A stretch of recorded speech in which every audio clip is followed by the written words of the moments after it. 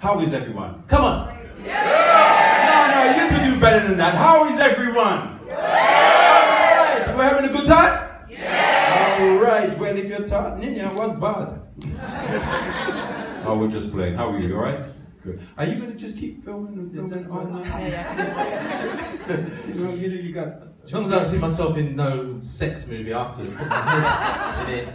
You're laughing. Yeah, she's actually just filming like... She's not supposed to take this.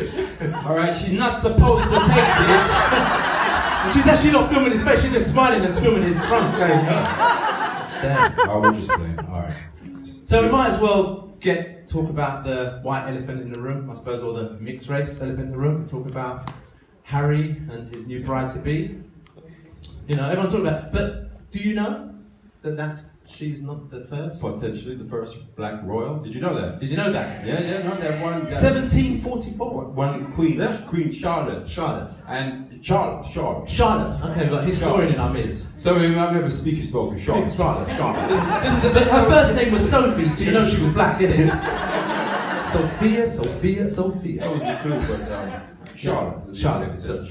And she's buried. She died, and she was queen the rest of it. She was hard in the rest of it, and she was an amazing woman. She knew Mozart. She knew all those. Do you know she actually was the first one to bring the Christmas tree into this country? Yeah, you didn't know. You didn't know that. You see, but one serious historian, you didn't know that, did you? Guess where they buried her? Where? Windsor.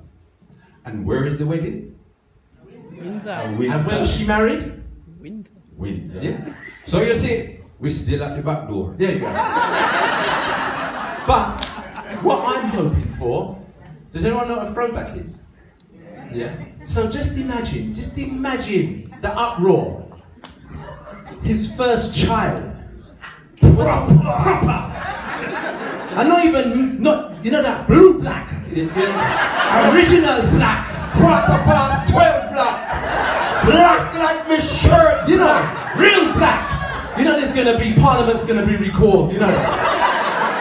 And that will make that child 6th in line.